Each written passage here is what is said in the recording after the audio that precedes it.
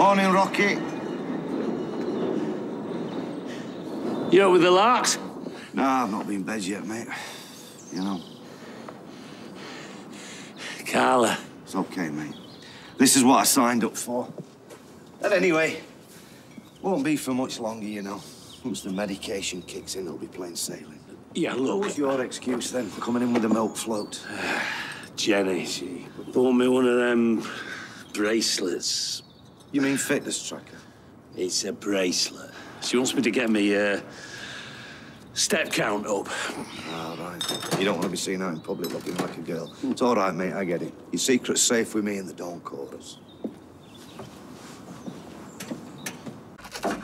Peter? Come in, mate.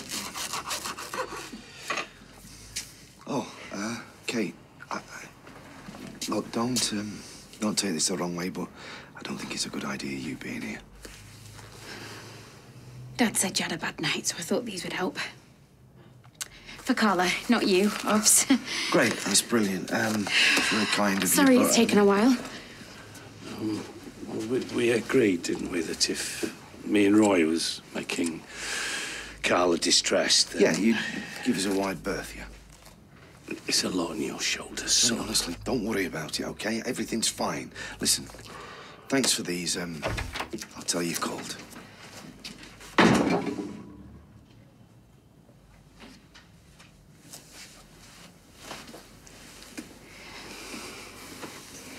Hi, Carla. You all right? What do I say? Oh, it's all right. It's only me. We just thought we'd bob round. Brought you some magazines in case you're too tired for book reading.